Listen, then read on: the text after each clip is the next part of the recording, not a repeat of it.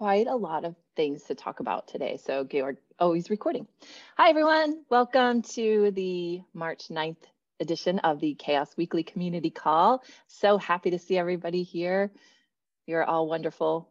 Thank you for taking your time this morning or afternoon, evening, whatever time it is for you, and hanging out with us for 50 minutes, the next 50 minutes. So if you need the minutes, we can drop them in here one more time in case you missed that in the chat.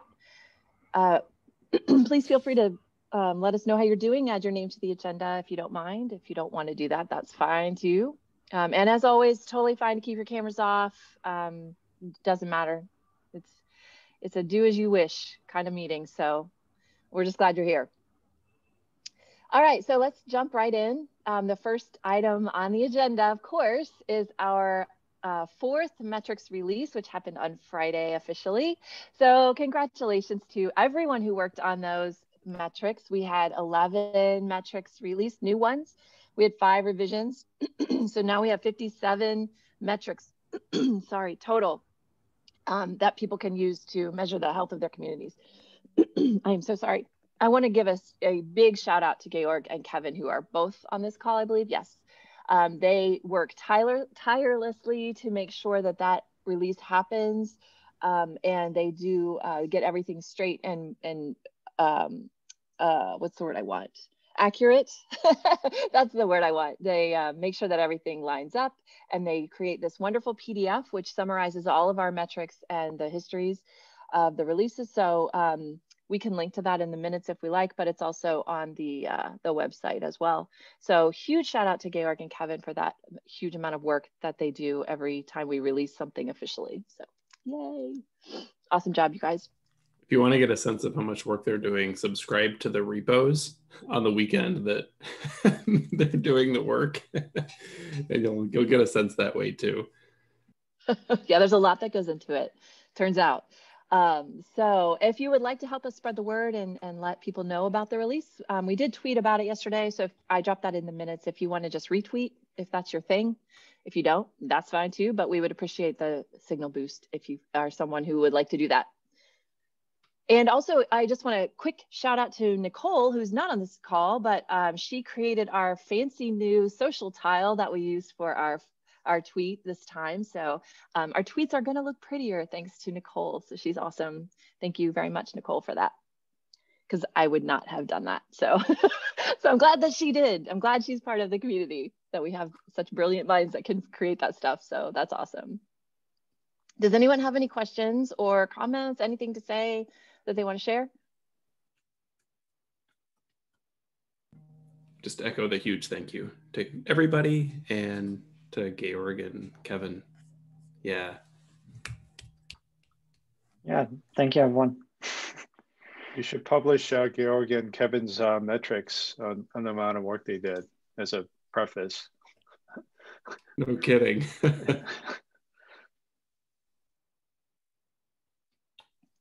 Also, just one more comment I have about the metrics release. It's really amazing to me to think about all of the things that happened in the last 6 months. Like if you go back and think about since our last release, all of the stuff that's been going on. And yet we still cranked out 11 new metrics and revised 5 metrics. Like that's pretty rad. That's pretty awesome. So everybody should feel good about this last time because we're pushing through, and I just love that. I think that's fantastic work on everyone's part. Okay, so let's, oh, go ahead. I was just reflecting this morning that this is our 4th release of metrics, and we're entering year 5 now of CHAOSS. No, year 4. We started in 17.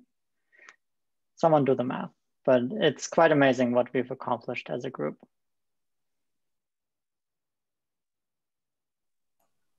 100%.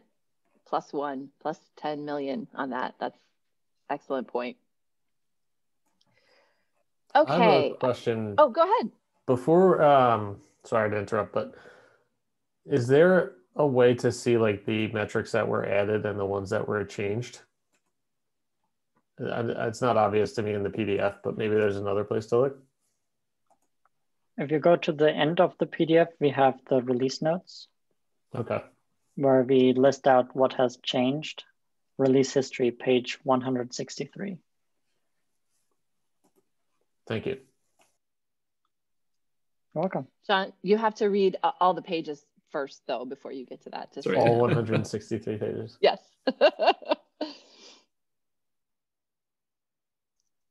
That was a good question. Thank you. Okay, so moving on then. If anybody else has any questions about that, feel free to just interrupt me or jump in. No worries at all there. But let's talk about the OSS EU submissions. Someone has added an idea as working groups as a panel. I would guess that's Matt G. This was me. So this came up, I don't remember what call it was, but Nicole had actually recommended that we put together a panel with representatives from the different working groups. Probably not all the working groups, that would be quite a few, but the different working groups to be at OSS EU and just talk about the work that you do and all that kind of stuff. I thought it was a nice idea. Yeah. But then the question came up too, is there anything else we would like to do as a community to submit to OSS EU? I mean, I have intentions of submitting things related to some of our work on risk and software, if anyone wants to join in on that. They've given us so much time to submit. It hasn't been at the top of my list. Yeah, this was like no pressure. Yeah, we have until June, I think. We got several months. I also I don't know. that Yeah, oh. I'm sorry, go ahead. Go ahead, Elizabeth. No, I was going to go on to the next thing. So go ahead, Ray. Yeah, I was thinking, Matt, like either you or like Georg or somebody, you know, I mean, obviously we went through a lot of releases. Would it make sense to give I mean, I don't want to call it the State of the Union because it sounds political, like state of where CHAOSS is after like however many years it's been? I think so. And I'd love to see a submission come from maybe the community, whatever that might mean. I'm not sure. Because lots of times it's individual people that are submitting things about the community. But if we could have kind of, I like the panel idea. And that could be, the panel could also be just kind of the state of project. Yeah, or the focus could be, I mean, sorry, I'm like bouncing ideas off, but rather than, because I think we've been focused on, in terms of speakers, people that are actively contributing on working on metrics. I'd like to hear from like users, like people that have been consuming the community's output and how things have been going. And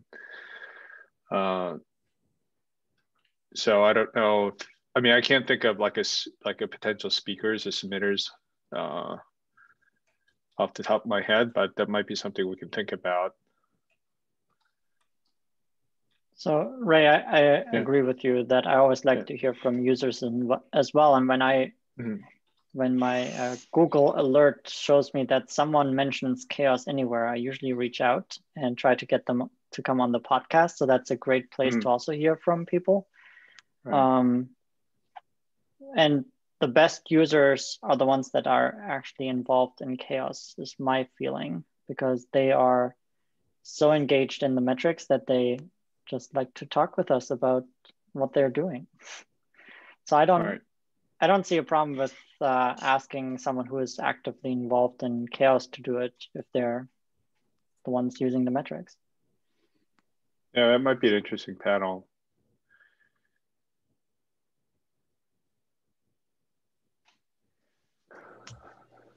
I feel like it's not just an interesting panel. I feel like I'd be interested in general for CHAOSS to hear more from its user base. Especially just have been thinking about the number of metrics that we have. If you're a brand new user who's starting some sort of program, how do you navigate it at first? What do you find is most useful and why? To me, like I have my own particular history and approach here, but I'd love to hear from others that are kind of starting from scratch and what was more or less helpful. Because I think that's also useful for us in the project to know how to present and make these things useful. So like I think I love it in the idea of a panel and a presentation, but I also just love it as a learning mechanism. So I'm generally interested in better understanding a user perspective of the project.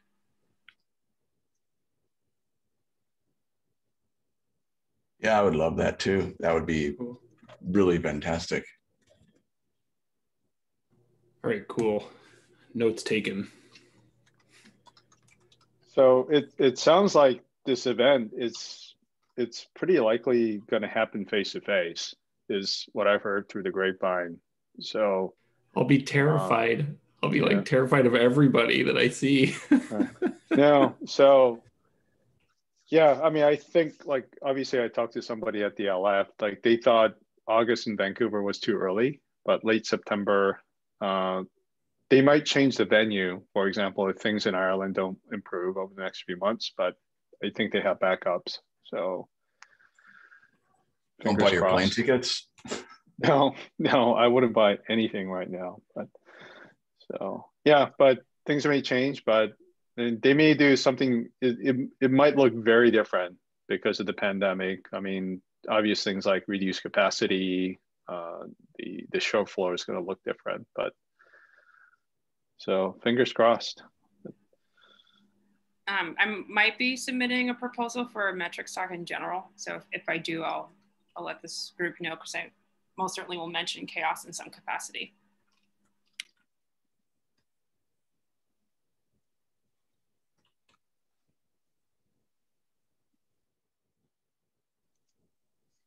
Okay, anything else on this topic?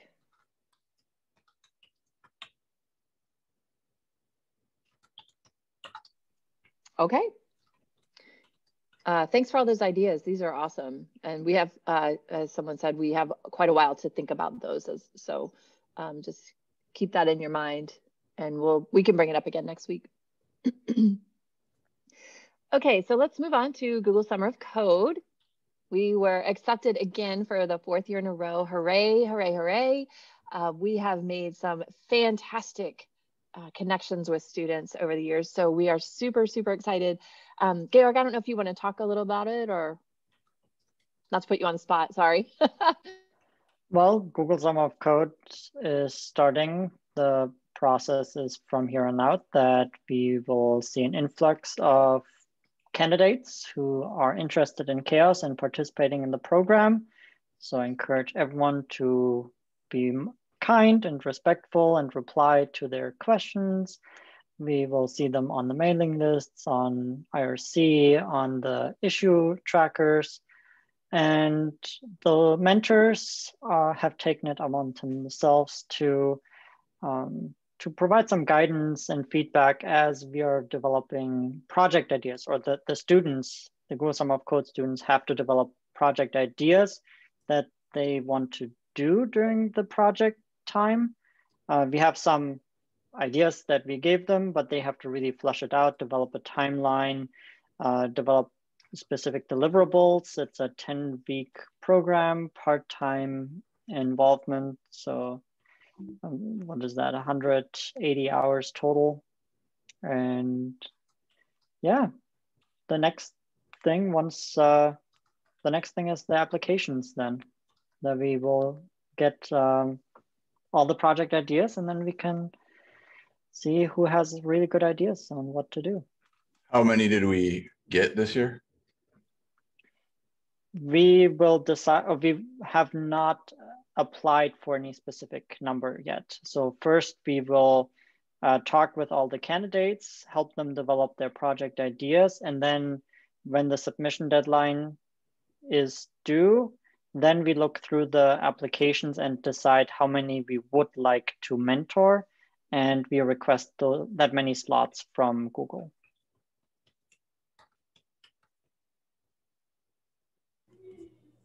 I had one question. Georg, is the stipend the same? Do you know?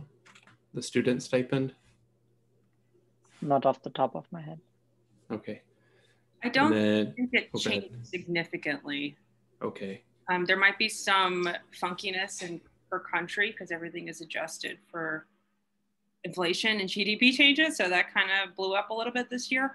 So depending on what country you're in, you might see a little bit more variance. Gotcha, thanks.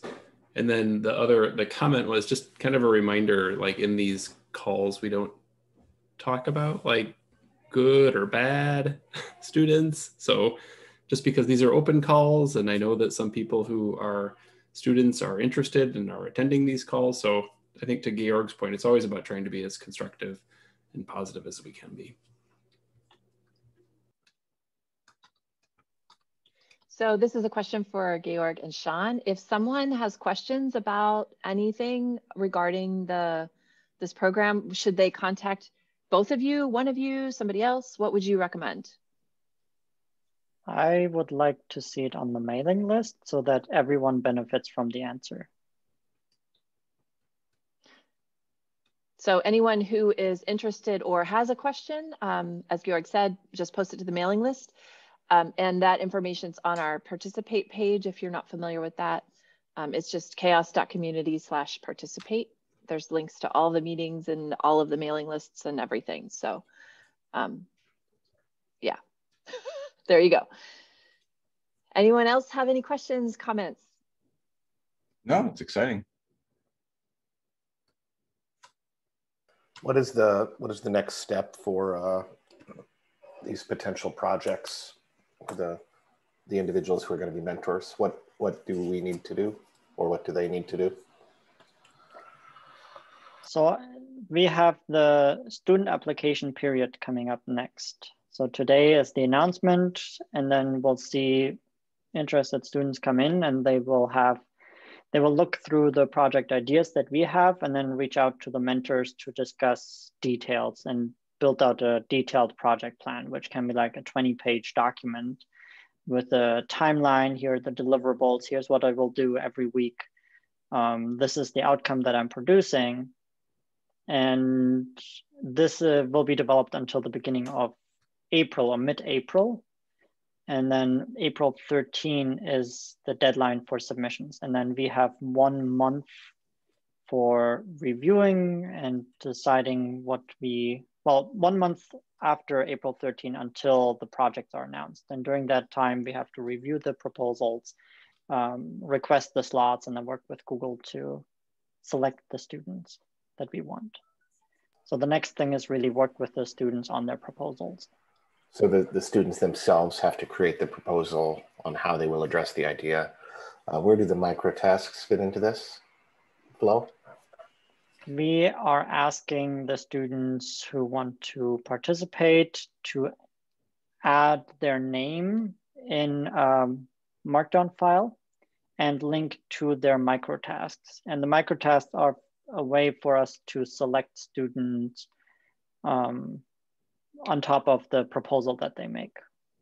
So just making sure that they have some basic skills that we would need in the project.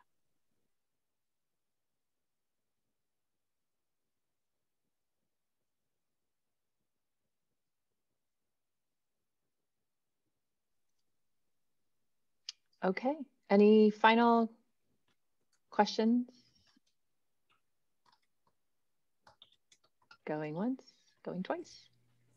There's a question in chat. Close. So close. No, I'm just teasing. When can we expect microtasks for the listed project ideas? So I think that's up to the students, if I just heard Georg correctly, to develop those. I think the question is when the mentors will post the micro tasks. And right now, going through our Google Summer of Code ideas page, none of the mentors have posted the micro tasks yet. And I keep reminding the mentors, I cannot promise you when they will get to it. It'll be soon. I think some of us are just waiting to see if we were accepted. Would it be helpful to set a deadline? Always.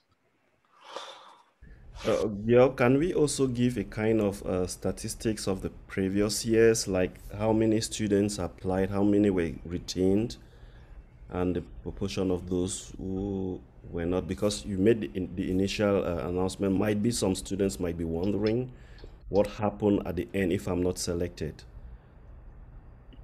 You understand what I mean? And if there is Yeah. some tips if there is some tips to guide the potential students, what are those kind of things that can increase their chances? We are not promising anything here, just to make sure we are communicating effectively. In the past, with the, we do have a list of projects available and there'll be micro tasks. And in the past, it's been a combination of, were they effective at completing a micro task, which is a basic demonstration of their capacity to figure out how to contribute to a project. And then is there a proposed way of attacking the proposed project, well fleshed out, well thought out. Those are the two main things that we're assessing, is kind of their design vision. At least when I do it, it's their design vision and their basic demonstrated competence. So Armstrong's question, I think, was, do we have a history of how many people had expressed interest and how many people were essentially awarded? Just so like if there were 20 people that had expressed interest and say 7 like came on for the summer with the CHAOSS project, just to give people an understanding of what the likelihood of success might be or how competitive it might be. I think that's what you're getting at. Is that right, Armstrong? Yeah. And I was trying to answer that question. When it comes to the interest, I guess the only thing that you add is there are lots of students who ask questions on the micro tasks, but never do a pull request or never submit a proposal.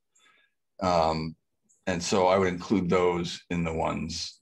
So as a percentage, those would be included. If you want to talk about the people who have actually submitted proposals, I don't know. Last year we had 20. Yeah. So, and of those 20, we selected, I think, 9. Okay. So, do you know prior years, Georg? I can also go back in history. Yeah. The Git log is quite helpful. Oh, yeah. Yeah.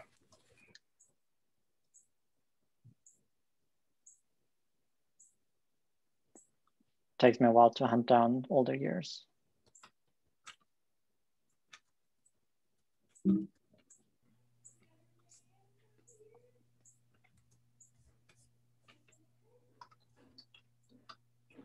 Do we want to move on while you're doing that, Georg? We can come back to it, not to put you on the spot. Everyone just staring at you while you're working on this. The year before we had 14, and I think we selected 4. Sounds right. Yeah. I do think from like, this will be our 4th year doing it, I think the quality of the proposals last year were much higher than what we've seen before. So I think students are learning or sharing with each other what a good proposal looks like. I think also the students who are accepted, they end up being advocates for our projects and for the GSOC program in general. And I know, like in the case of Augur, most of the ones, all except one of the 6 we had last summer has continued to contribute to Augur. So I think there's they enjoy participating with the CHAOSS project, and then they tell their friends. And that's why I think maybe our numbers of applicants keep going up.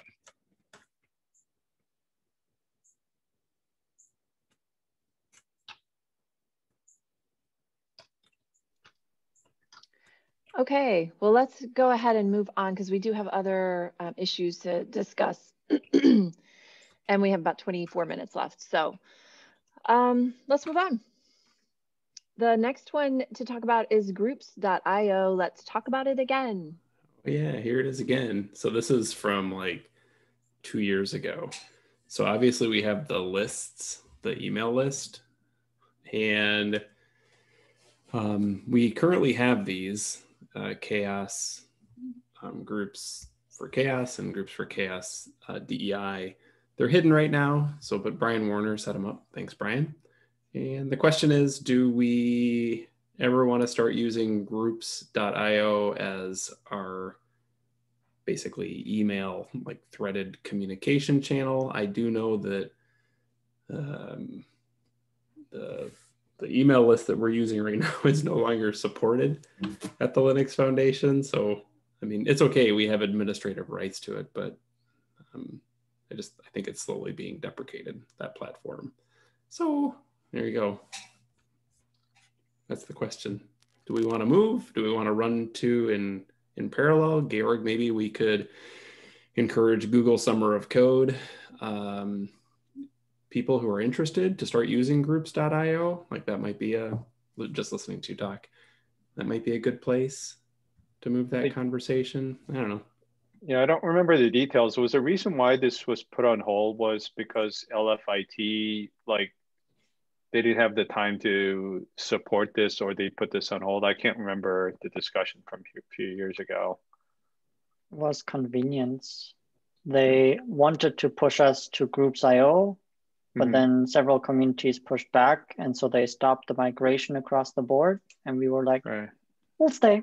It's convenient. Okay, yeah. And I mean, so I think if I remember from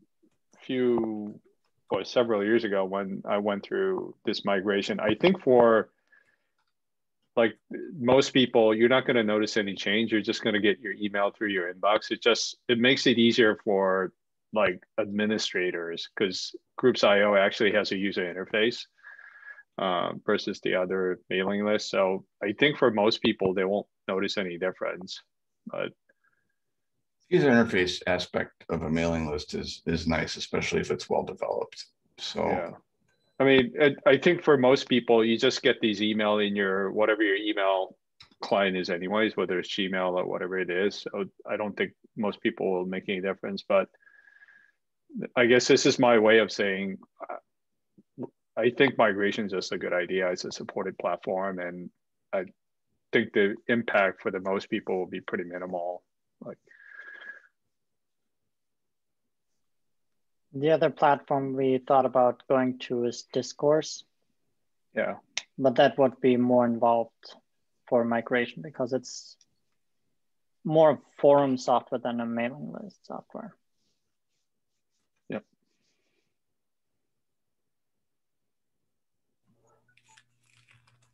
Any other thoughts one way or the other?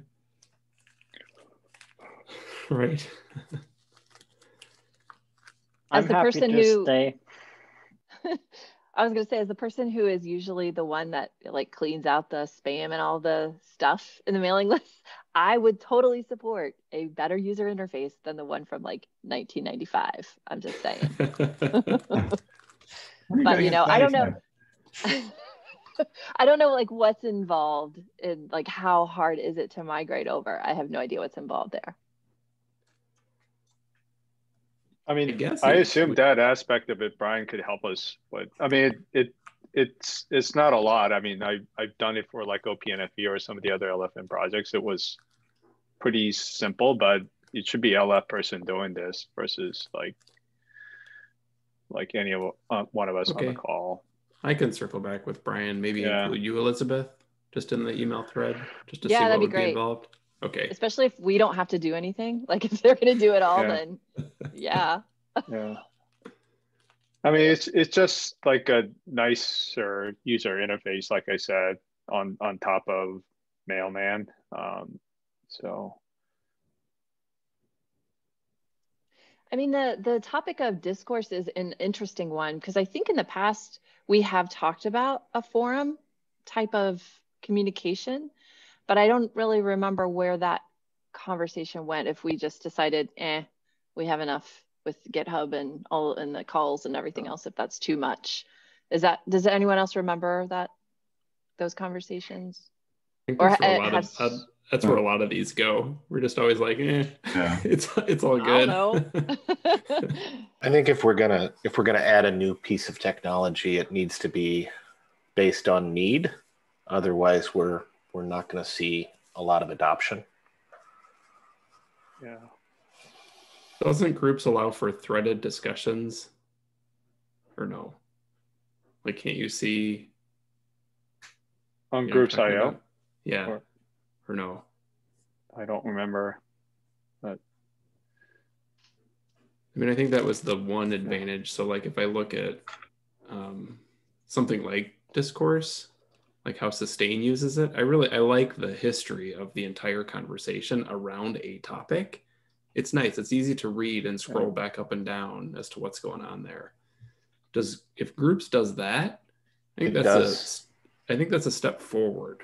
It does do that. It also allows you to I think to subscribe to kind of subtopics, and then you can go through and you can kind of unwrap those topics. Because then we can have a topic on Google Summer of Code interest, a topic about metrics release, a topic about whatever risk, about the different working groups. It just seems to make a little bit more sense to me for capturing conversation.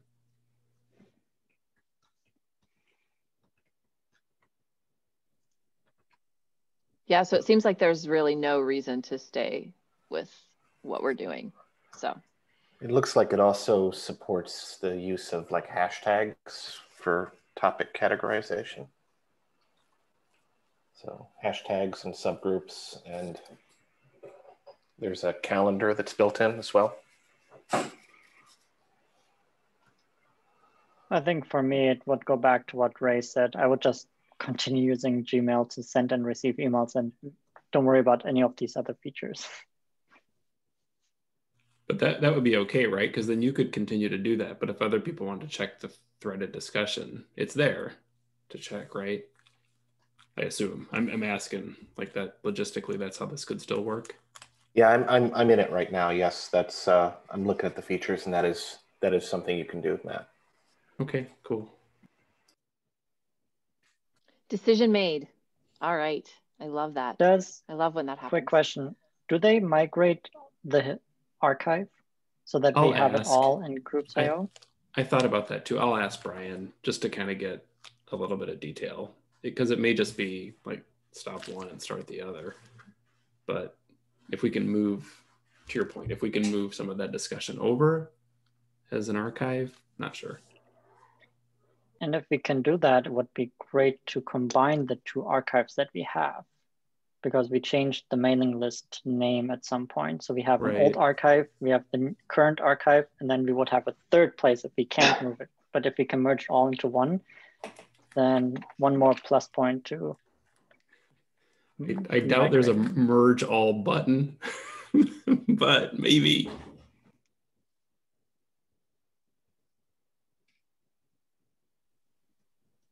That's an excellent question. So we will definitely circle back with Brian on that, I think, because I think that would be helpful to have all of that saved somewhere, because we have referenced those conversations in the past, so that'd be good. Okay, let's go on. So we got about 15 minutes. The next one is we have our next CHAOSS software hackathon. This one's on Augur again, and it will be March 13th, which is Saturday, from 7 a.m. to 12 p.m. Central US time, Chicago time. Short days, the last day before daylight savings time. The registration link is in the minutes if you want to.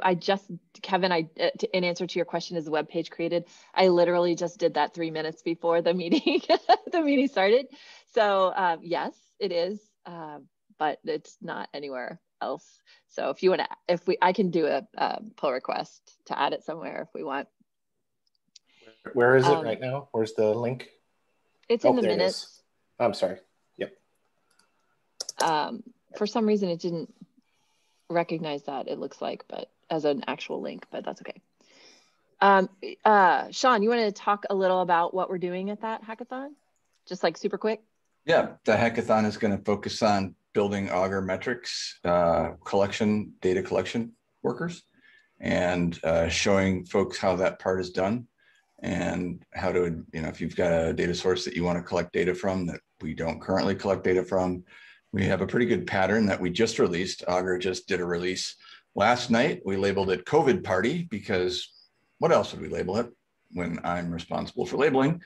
And pretty excited about just talking with people about what kind of data we want to collect, and showing them that we sort of have a standard base set of methods that all the workers use now, and it's much easier to build a new data collection worker. So I'm excited about the hackathon.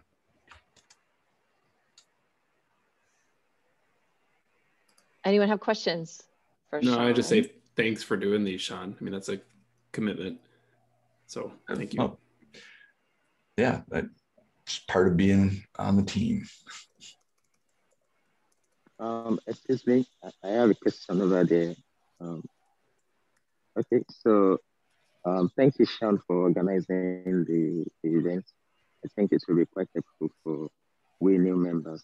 So I just want to ask if there will be a similar event for Grimo Lab, because since I've joined this organization, this is the second event we are organizing for August. So I just want to know if there will be a similar event for Grimo Lab. I'm happy to collaborate with anyone at Grimoire Lab, or Grimoire Lab is, of course, could have their own event. Elizabeth and I kind of have worked out a pattern for getting them set up. And I think, I just don't know as much about Grimoire Lab, but I'm happy to participate in that kind of a hackathon. And maybe, Georg, that's something you can take back to the Grimoire Lab folks and see what their availability is for that. I know that they're all quite busy, actually, you know, doing what they do. Yeah, our idea was to see how the hackathons are being received that you're hosting, and then once you and Elizabeth work out the kinks, then we can learn from you how to run these, and then we can think about doing one for Grimoire Lab. Yeah, one of the things that we'll be announcing, I think, by next week is these 2-hour sort of get your computer configured sorts of hackathons. A lot of what especially student and early stage career developers struggle with are they may have more than one version of Python installed, and reconciling that when you're trying to create a virtual environment can be a bit of work. And the other thing sometimes that folks struggle with is if their local operating system has the right version of GCC and Fortran compilers installed, and each operating system has a different way of making those things happen. So these separate events are really intended to help everyone be ready to work with, I think, either Grimoire Lab or Augur, because since they both have a lot of Python, they both probably have many of those same machine configuration challenges. And so we'll put some dates on the calendar for those by the next meeting. So I added the link to the web page to the front page of the CHAOSS website. So there's a connection there. Hey, thanks, Kevin. That was quick. No problem. Could we maybe think about what a permanent presence on the website would look like? Is there, how would you want these hackathons to be represented on the website? And should we start adding them to the shared calendar as well? I think adding the shared calendar makes sense. I think Georg has the right idea. Before we promote them and mechanize them and make them sort of a standard offering, we need to experiment enough to kind of know what works and what doesn't. You know, so I would want to set like a calendar or a plan out clearly until we've done experiments with a few of these different ways of working. I'd also like to have working group focused hackathons as well, where we can maybe build out some of the metrics the working groups are focused on. So Kevin, I think in answer to your question, I think probably sorry, Sean, by the next web content meeting, we might have a better idea of how that would look the best and work the best on the website. Is that fair to say, Sean, would you say? Yeah, yes. Okay. Is that okay? No pressure, just something to think about. Okay. Awesome. So we'll add it to the agenda for the next web content meeting.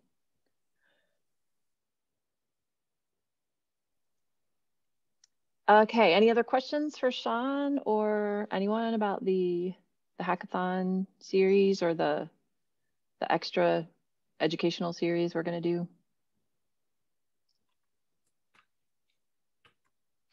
All right, moving on. We have 8 minutes. We're doing good. CHAOSS data policies. Let's talk about that. That's me. So there has been a request to add a data policy statement with respect to CHAOSS, and we've been working on this, and there's a draft in the minutes. So if you want to take a look. And I think the idea is to just simply host this on the webpage.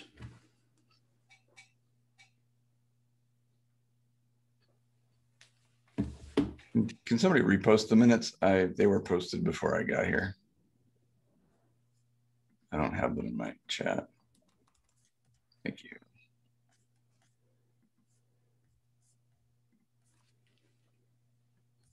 And feel free to add suggestions or comments.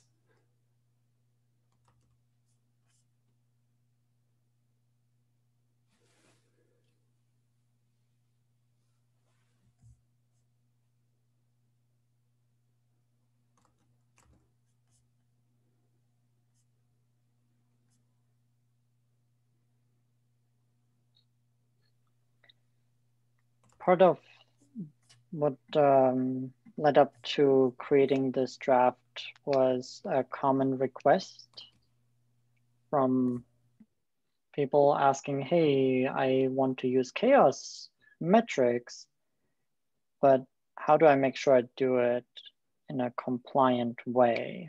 And creating this project data policy, one of the ideas that we had was maybe we can create something that other communities can copy and paste or adapt to their own projects to be more transparent about how data is used in open source projects. I think for me, our data policy kind of became an issue when we started collecting emails for the badging and the community reports. Does this, I'm trying to look through it now, does this address how we handle data that we collect specifically through those types of forms?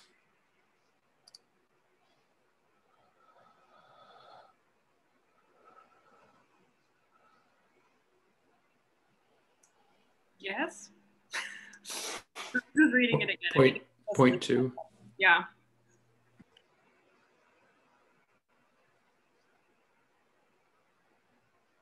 You see that, Kevin? Yep, I do. Yep, thank you. I might add a statement about Augur in point 3. So just to indicate we do the same thing. Or how that data is stored or the security of that data.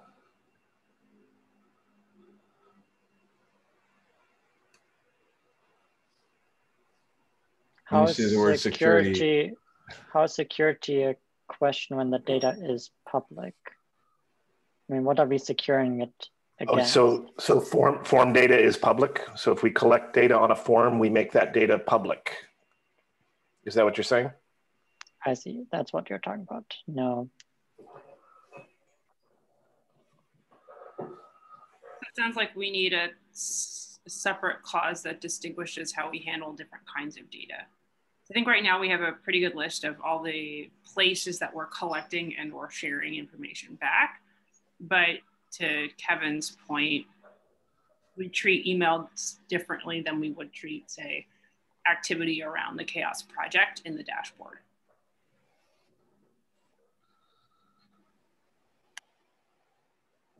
You think that can just see where I just put 0.6, or should we just have a whole new state section?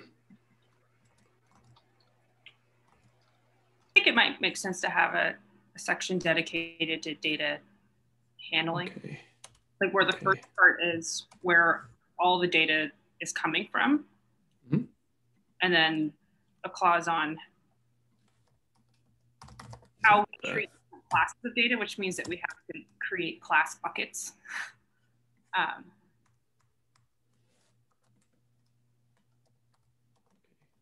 won't write it now. I'm just taking notes right in here. Matt, is this something we should have Mike Dolan from the LF look at from a legal standpoint? Yeah, I think so once we're kind of done. Okay. So wondering if we can borrow from, say, like NIST PII levels, just to have, because there's generally accessible gradations of PII. And I'd love to use a third-party definition versus creating our own if we don't have to. Agreed. I'll check it out and I'll bring it back to the group next week or something. Is that the standard that goes up to like level 4 is the most private data, like your medical records, or is that a different standard, Sophia? I'm looking at don't know now. They have a low, medium, high. That's not that helpful. Okay. I mean, it is. All right. Yeah. At Google, we have our own, but like we defined it related to our own categorization.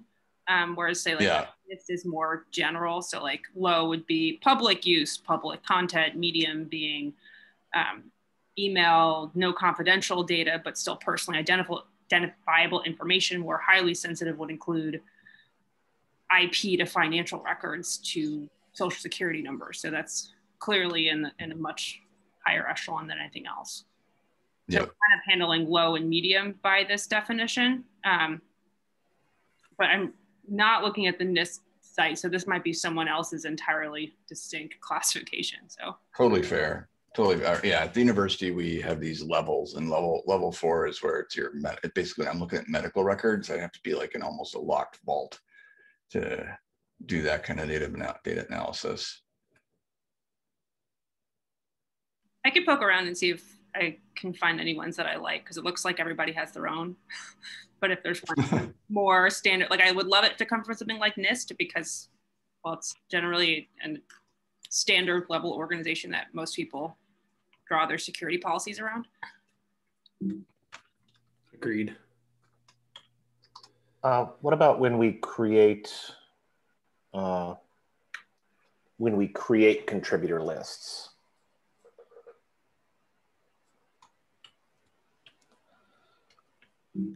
Would that be for the release? Yeah, for example, on the release or on the website when we mention specific contributors, things like that. Is there a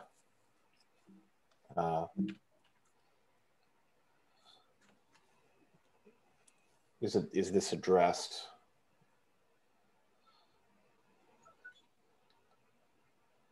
Draft something for that too.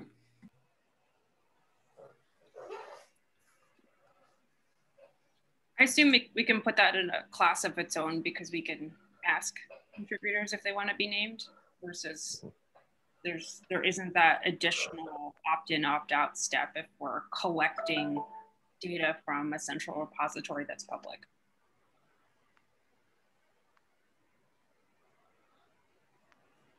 But yeah, I agree, it should be in here. So sorry. Maybe that goes in the previous section, the community data policy. Just like by participating in this project, your identity may be used to create contributor lists, or you may be mentioned in a tweet or things like that.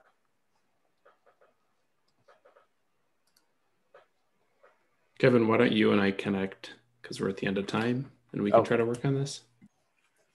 Certainly. I was just going to have to cut it off. So thank you for doing that already, Matt. We had 2 things we didn't get time to talk about. Should we add them to next time, or what do you want to do? Yeah, next time. I'm guessing that Sophia posted it. Yeah, it's just an FYI in case there are folks that are looking to submit for research grants. It's just another place to submit proposals. So I just wanted to make it available and known, but we don't have to talk about it. So that's the ocean that's listed on there. Awesome. So if you're a researcher, check the minutes for a tip from Sophia. I've been kind of watching the work that they've been doing. I think this was funded a couple years ago. So it's been pretty cool stuff. Fantastic. All right, everyone, super productive meeting. Thanks again for coming, and we will see you all next week. Have a great rest of your week. All right. Bye, everybody. Bye. Thanks. All of you. Bye.